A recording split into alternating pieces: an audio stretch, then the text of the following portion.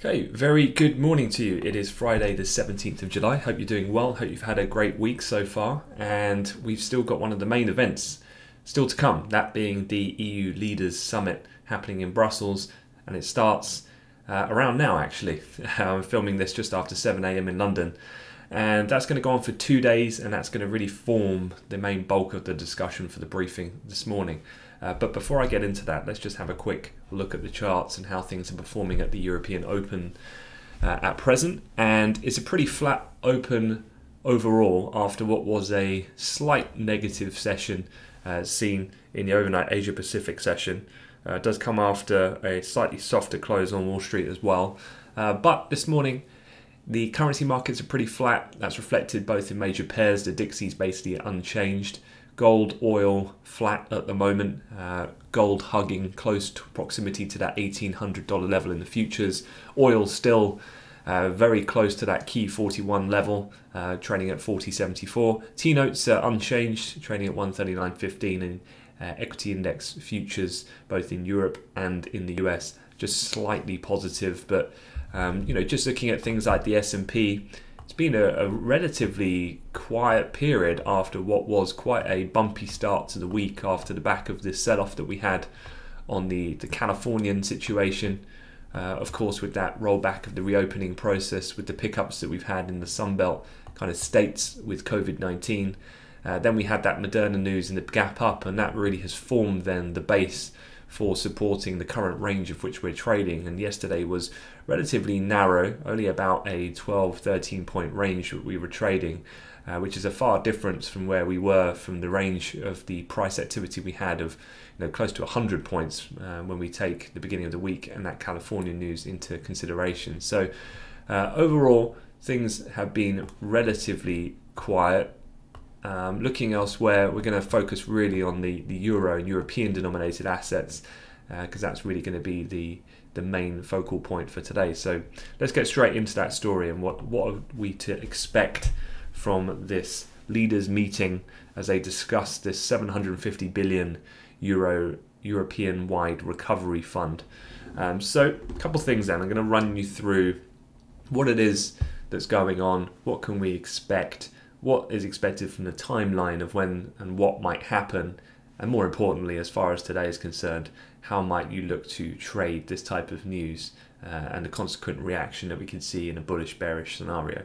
So starting off then here, Angela Merkel and French President Macron have been really the two key players to try and drive this home, which has been generally quite unusual activity overall in the general political context, given the fact that Germany tends to be generally more fiscally prudent.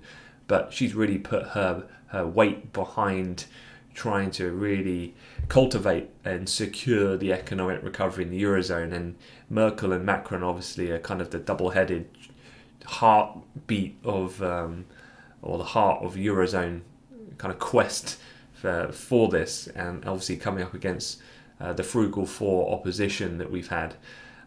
So at the moment, what have we seen? Well, ever since Merkel and Macron basically put together their plan, it's helped trigger the rally ever since really May.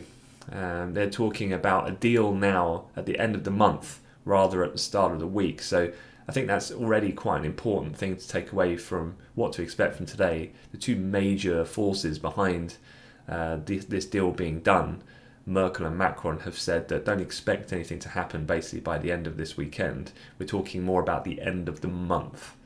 So I think that then you need to taper in a little bit your expectations about looking for a singular one and done headline that something's going to happen today. Obviously, if that did happen, that's a massive positive, and I'd be expecting both Euro and the DAX to shoot higher fairly aggressively if that did materialise, but it's unlikely to be the case. So here you can see the German French proposal on the EU Recovery Fund and just how Europe and European equities have responded very forcefully to that. I mean, the blue line is the Eurostoxx 50, the largest 50 companies listed in mainland Europe. The black line is the S&P 500 by comparison. You can see here, it's not that the S&P hasn't managed to put in some further solid gains over the last couple of months. I mean, it is up let's say 12%, but comparative to Europe, Europe's up more like 27%. So stark outperformance here in European equities against its global peers since mid-May. Interestingly as well, Bank of America put out a regular global fund manager survey, and Europe is the most favored with the hedge fund community at the moment. Looking at the July 20 global fund manager survey, Eurozone tops that by quite a clear distance. The absolute opposite, and obviously as you guys have probably been reading, from the likes of Warren Buffett having a bit of a tough time in the short term at least, because value related, i.e. growth stocks, have been the most hardest hit.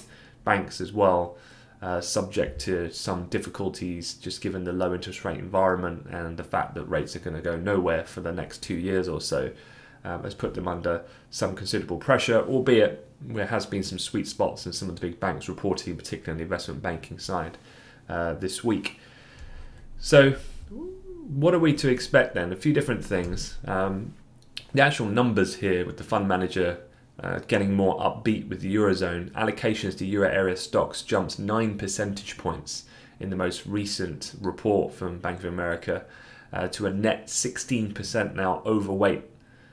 So the EU, the most favoured region. But really, all eyes now are on the delivery of the actual details, because that's yet to really be confirmed with this recovery fund. Everyone's been talking about 750 billion. It might not necessarily be that large. And it's not just about size, it's about here disbursement, conditionality, grants and loans. Each one of these specific categories, if you like, or components that would mean the details of a deal, the terms. There's a kind of a famous phrase, isn't it? It's not about the end number, it's about the terms that make a deal. It's kind of a phrase that could be used here. And so a few things to be aware of then. And this table is via the economists at ING, and they've broken it down, and I'll explain this into a nice digestible format. The main thing that they're saying for this weekend is that a political agreement on the basic principles on the European Recovery Fund is feasible, although the final stamp of approval may need another round of negotiations, and that will involve a lot of horse trading, including negotiations on the European budget. But remember, this would be in fitting that view then with what Merkel and Macron have said about don't expect a final conclusion this weekend, expect that at the end of the month as a more of a self-imposed deadline. A deal now would be huge. If that did materialize, then effectively what we'd be looking at, let me just transition my screen. I've already this morning kind of been looking at the euro and thinking about, okay, so in this scenario then, that they come out and they say, look, we've struck a deal now, this is the size, this is disbursement, it's going to be in grants and not loans, so it's all kind of the most positive outcome. The euro, in terms of upside levels, you've got the double top from the Asia Pacific session, which was also the low point that we traded back earlier in the midweek. Anything of a break above there, you've got the pivot level and that candlestick wick low that was seen yesterday afternoon. Any further push above, I'd probably be looking then up towards the kind of 114.30 type area to capture some of the midweek highs that we were printing, and then a further push above up towards the R1, and then the high that we had in yesterday's session in the afternoon, amid some of the kind of post-ECB price movement that we saw. On the flip side though, any complete breakdown of these talks, then it's always prudent to map out what the downside key levels look like. And so you've got the low that was seen just looking into the late session in the US yesterday. You've then got that low that we printed back on the 14th in the European afternoon, and then that S1 level, and also some of the respected highs that we were seeing at the beginning of the week would come in down at around 113.66 type area. So there's definitely scope for decent movement today, depending on what is said. However, I would kind of put in the caveat that it's a 2-day meeting, so to think that you're going to get any real tangible signs of progress today might be slightly wishful thinking. it might be the case that this will roll into the second day, and it's actually we get the details then of where really their heads are at over the weekend, and consequently perhaps you get a bit of a market gap in European assets Sunday night going in for next week, depending on the outcome of their 2-day discussions, because remember they're discussing this as well, not just through today but also tomorrow. So back to that table that I was going to talk you through. And so one of the things here is that could there be a lack of real progression? Well, I think the main thing is as long as there's signs of progress, we don't necessarily have to see a done deal today to see potentially a net positive euro response. All we've got to be seeing is that they're making progress on some of the most contested issues. That in itself would be deemed as positive. Now, ING break this down then into kind of 4 key areas in terms of the deal, and then we're looking at the kind of differences in regards to proposals that have been brought forward. So the council proposal is this main base one, which one has been discussed most in the press, which is that 750 billion. You've then got the Franco-German proposal, which is looking at a smaller total value, with a compromise though being that this is all entirely in grants, and which I'm going to talk to in a second. Obviously the strongest opponents are going to be looking at a far smaller number, and in terms of disbursements, rather than having an overall majority, they would want complete unanimous vote in terms of distribution of these funds, and it would be on strict reform package conditions, and these would not be just handout grants, these would in fact be loans that would need to be repaid. So that would be the most stringent frugal four approach. And then there's this kind of middle ground possible compromise, which would be a number somewhere in the middle and conditionality and a somewhat 50-50 split between people receiving money with no strings attached to those then akin to loans. So just talking these through a little bit more line by line. The size one I think is pretty self-explanatory. Obviously, the more frugal-minded will want a smaller value. The more positive for markets would be a bigger value, because that would be more tied towards greater stimulus to try and promote then economic growth in future. The disbursement one is basically the European Commission have proposed a qualified majority vote to block disbursements, while the frugal four want some sort of unanimous conditionality. Possible compromise on disbursement could be that the fund starts with grants and maintains the speeds of disbursement with annual reviews, which could determine the mix between grants and loans based on reform conditions. Another possible compromise could be a model where disbursements from the fund start as loans but are turned into grants if conditions are met. Now, for anyone who traded through the 2011-2012 sovereign crisis, this will sound awfully familiar.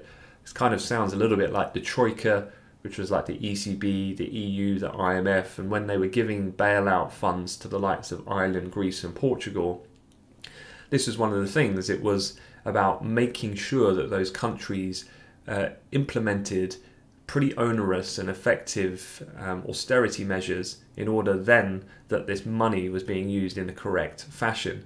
So here they're kind of intonating perhaps then around a similar type of pathway. That being that, look, we will start with loans, and as long as you are implementing this in the correct fashion, then we could maybe look to then switch that to grants in future, dependent that you meet the first criteria. So it's kind of like providing the carrot, if you like, that if you perform here, then we'll issue you some more money there. So that's quite an interesting point to monitor. The grant versus loan situation. In the counter proposal by the Frugal Four, only loans were mentioned, as the opposition to grants is pretty substantial. The Dutch PM, one of the main speakers, or the person who's been very vocal of the Frugal Four, has indicated that grants are possible under very strict conditions though. So a compromise here might be, as the box has got down at the bottom, let's just do a 50-50 split. But then it goes back to the disbursement and how actually is the conditionality around that split, as we've just discussed. So yeah, that's the basic crux of the matter. These are the main points of which the decision making is hinged upon. So it's almost like a bingo board, and you can tick off then of what composition does this agreement become, and that will dictate then how positive or not the reaction is likely to be in markets on the back of this. But once again, I would say that there's kind of a couple of scenarios. Intraday, there is a complete breakdown in talks, very unlikely to happen. We've already kind of broken past that point already. So I'd see that as very low probability. That would be a massive negative for prices.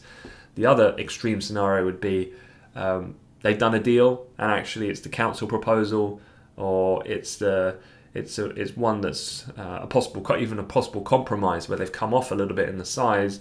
It's even comes down a little bit on the grant split and it's more 50-50. If they just agree that outright, that's a positive and a pretty aggressive one in the short term. The likelihood here is that it's going to roll into Saturday, and I think you need to just be aware. I'll write about it in my macro menu on a Sunday. Where are we at? But the likelihood is, as long as they've made some tentative signs around these contentious issues, we could be in for a positive response. All right, some more practical points that might be useful on this. I tweeted this last night. This is the link for the full agenda for the meeting today and tomorrow. So you've got the full timetable here.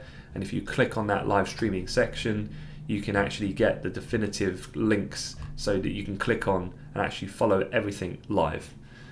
So again, this is the ways and means of trying to just get the latest information as quickly as possible. All right, moving off that, quickly run you through a few other headlines. US has reported more than 70,000 new cases in a day for the first time now with COVID-19. Again, I would say markets are comfortable with this, albeit it's a fairly worrying statistic from a health point of view. I think that really over the weekend, I can't really see too much at this point that's really going to act as too much of a negative catalyst. Now that California's out the bag and they've kind of slowed down their reopening of their state, then I think if Texas and other areas, Florida, follow suit, I don't think it's going to have potentially too much of a negative reaction, given that the markets are already kind of semi-prepared for that. And this number, if it goes further north, as long as it's in a relative controlled fashion, if we go to 72 to 75 to 78 to 80,000, I don't think the markets are going to be too spooked by that at this point. So on the order of the hierarchy of things on the intraday, I'd say the COVID information has dropped a little bit off the top headline billing. A few other things to be aware of. Netflix, I mean, I normally say they're not a particularly big company, but their market cap is in excess of 200 billion these days, so they are fairly sizable. But they're quite followed, given the fact that they're one of the kind of so-called FANG names, and so they tend to be highly sensitive to just generally risk sentiment. But a couple of interesting numbers that they had, because their shares were down as much as 15% in aftermarket trade last night. I think I last checked this morning, they're down about 9%. Some of the main things that people look at, or the main number that really excites and dictates the price reaction in earnings for Netflix, is their new subscriber rate. And they signed up 2.5 million new subscribers in the third quarter. That was half what was expected. Analysts were expecting on the street 5 million, so it was quite a big disappointment. And it's a big reversal, of course, what we've had in Q1 and Q2, which is these massive monster spikes in new registrations, mainly down to the pandemic, and obviously people being at home more, and that saw an immediate spike in new subscription rates. The company has come out and sensibly warned, but obviously it's one of those, isn't it, where if you heighten the bar of someone's own expectations so much that they constantly expect more and more, and that's kind of what tends to happen with these types of more momentum, sentiment-based stocks like Netflix, is that even though it's unrealistic to expect a continuation of 10 million new quarterly subscribers every quarter, that's kind of built into price, and so anything shy of that is just a disappointment. So the company was a little bit tepid with their outlook. They warned that a new surge in customers is very hard to maintain. It's probably the more prudent thing to do. Let's not forget, in context, their shares are up about 60% on the year, so a little trimming off the top of 10%. I mean, they're still massively outperforming against the broader benchmark, the S&P. The other thing here that was, I guess, a question point for some analysts was about the fact of, are they going to run out of new content? Obviously, Netflix, churns out new content on a frequent basis, and the fact that we've had a global pandemic would have put a halt to that for at least a multi-month period. But they came out and said that basically they already have their full programming in place for this year and the first half of 2021. So that did alleviate some concerns to a certain degree. Elsewhere, oil markets, we've been watching this and talking about it all week. We're actually set to eke out a very modest gain for the week, but given the fact that we've had that important JMMC meeting, we've actually tapered by circa 1.5, nearly 2 million barrels per day of the stringency of that oil cut, and yet markets haven't responded negatively. I still feel fundamentally medium term that's quite a bullish signal. So even though we're not rocketing up to the upside and we haven't really yet forcefully broken that 41 handle yet that we've been looking technically in the futures, I still think that although this is modest, the fact that it hasn't sold off this week, given some of the things that have been occurring, I think it still is a net positive. Elsewhere, this isn't really market moving. I wouldn't consider this for a strategy in the pound today, but what I would say is that this is quite interesting, and it is the growing chorus of Main Street, Wall Street banks, I should say, and what they're thinking about the potential next timing and of what course of action the Bank of England might do. And so Goldman Sachs have said that the MPC may signal in August that interest rates could turn negative. Bank of America, they expect them to actually cut the benchmark rate to 0 from 0.1 as unemployment worsens and the inflation outlook weakens. And the main crux of what I'm looking at here is markets.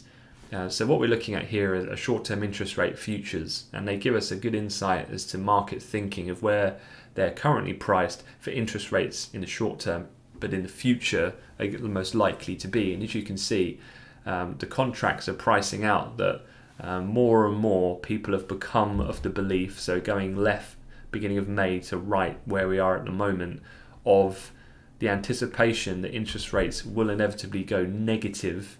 And timings wise, if you look at the contract months, by the spring of next year. So there is a growing belief that that's somewhat inevitable, and it's a triple risk threat for the UK economy. That being then that there's risks of rising virus cases as we continue to go through this reopening of the economy. There's the phasing out of things like the furlough scheme and so on that's been propping up a large degree of confidence, but also obviously salaries for people who we don't know yet whether or not their job will be there when they go back to work. So the unwinding of some of the fiscal intervention that's had to be necessary on the pandemic. And then there's Brexit, which is a tangible risk event, of course. It's not yet a done deal, as much as we might sit here and think that ultimately it's not in either side's interest to not strike a deal. There is still risk of that, because the art of negotiation is you wouldn't really want to cut a deal right till the last possible moment, and so therefore intrinsically the risk factor needs to be priced in. And that in itself, then, all of these things are all coming over the course of the next 6 months, which means then that likelihood is markets are reflecting this, are pricing in the potential for another rate move, and banks are continuing to move towards that line of thinking. All right, so that's it. Let's have a look at the calendar. So the CPI numbers are final coming out of the Euro area, or Eurozone. I wouldn't be too bothered by that. Definitely 100% be more interested in the EU summit meeting and any headlines that come out of that. General rule of thumb here is that if you are prudently tracking the timings of these different arrivals, roundtables and press conferences, look out for any European journalist commentary on Twitter in between the periods of those meetings, because that's when sometimes you get sources and leaks and things of that nature. Otherwise, in the afternoon, US housing starts, building permits. You've also got the preliminary University of Michigan number. Speaker-wise, Isabel de Guindos at 9:30, and Bank of England Governor speaks again, but at a citizens panel open forum. I don't think he's is unlikely to say anything of too greater magnitude, but always worth keeping a half an ear open when the governor speaks. That'll be 11 a.m. Equity wise, you do have the options expiries across the various different indices this morning. FTSE 1015, Eurostoxx 11, DAX 12, US at the market open. And then in terms of US major equity earnings, nothing from an index trader's point of view that you'd need to be worried about on a single stock basis. BlackRock, State Street, some of the bigger names. All right, guys, that is it. Don't forget to subscribe to the YouTube channel if you're watching it on there. We've got new content coming from Eddie and Sam, of course, this weekend as per normal. And I wish you guys a great weekend. Let's hope that the EU summit provides a couple of headlines that will create a bit of movement to see off the end of the week. All right, take care.